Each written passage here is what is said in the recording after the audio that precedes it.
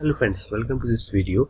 In this video I am going to show you how to do a hanging indentation in Microsoft Word and its shortcut in less than 1 minute. So let us see what is hanging indentation. In hanging indentation you have the first line of a paragraph which is aligned with the margin, and the other lines of paragraphs is indented from the margin by some predefined value, and this value is generally 0.5 inch.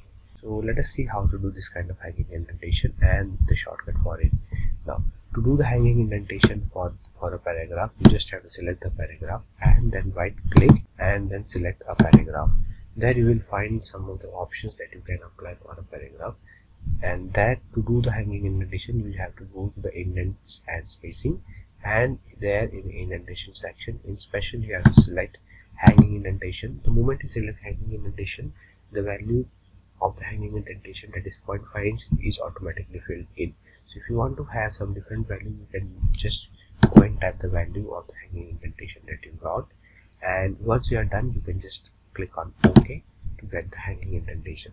So this is a simple way to do hanging indentation, but there is a shortcut for it also. You don't have to go to paragraph section and then apply the hanging indentation. You can just simply select the paragraph for which you want to apply hanging indentation and then press Ctrl T.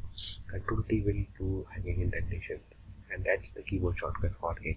So thank you friends very much for watching this video. If you have any other queries, any doubts or any difficulties in Microsoft Word, please comment it and I will try to reply it or make a video on it as soon as possible.